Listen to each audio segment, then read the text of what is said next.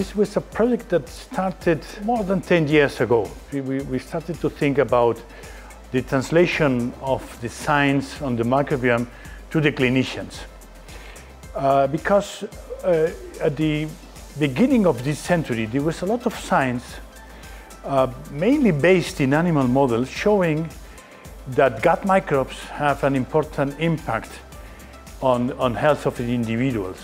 I believe that we were only 100 people, or maybe 120 people, not more than that, but was really a very great success. I think we were able to make this complex science, which is the microbiome science, easy for the clinicians, and also to get the proper information. So, and I would say that in these 10 years, the activity has been growing year after year.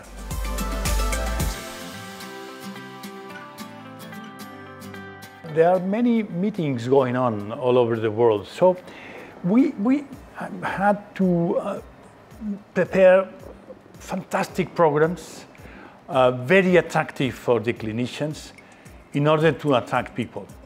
The challenge was, in fact, working together with the Americans to prepare a program with scientists talking to the clinicians. So one important part of this program is the workshops that we regularly have on Saturday in the afternoon, and it takes around 90 minutes each workshop, and it's always very successful.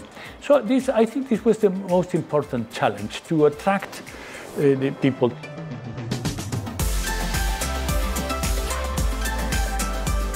The analysis of the microbiome is still behind because of the large variety of different microbiomes across people from different continents. So I think the challenge now is to have well-validated ways of analyzing the gut microbiome in order that the clinician can take decisions or have strategies how to treat or which diet to recommend. And the second thing is the tools for intervention. So we expected a lot from fecal microbiome transplantation or transmission, as we say, FMT. And there are good data, good studies, but it's becoming more complex than it was supposed at the very beginning. These are the two challenges.